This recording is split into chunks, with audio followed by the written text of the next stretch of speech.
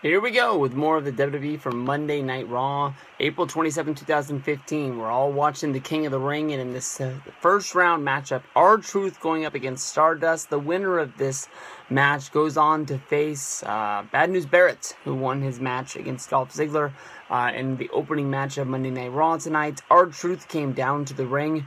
He had a promo before the match where he said his first order of business as King of the WWE would be to ban all spiders. Going back in the day when he was talking to little Jimmy, talking about all the things that he did not like. This was honestly a joke that was a few years old, that I bet there was a good number of people watching Monday Night Raw tonight that had no idea what was going on with this. This is a very short match, one in under about 3 minutes. Basically, it was just R-Truth winning the match with the what's up.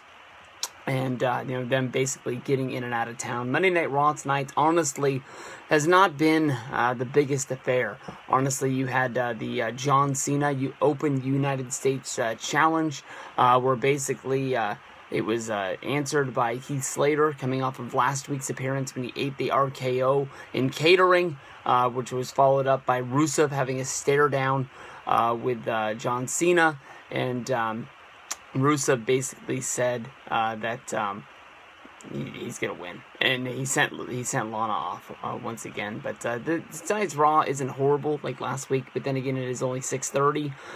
But it was last week. Again, it was closing in on about 7 o'clock is when I was wanting to throw my computer out the window, saying I'm done with it. But R-Truth beats Stardust. Very short match. He's going to move on to tomorrow night's semifinals of the King of the Ring in a match that more than likely he's going to lose. Bad News Barrett will be the guy that right now I think I'm riding to win this, hopefully seeing how he'll move on to then be the number one contender. Lots of talk about Daniel Bryan and where he's going from here. They had an interview with Brie in the back that was followed up by her getting attacked by Naomi, and Naomi saying that nobody cares about Brie and nobody cares about Daniel Bryan. But much to see. More of the King of the Ring to come tonight.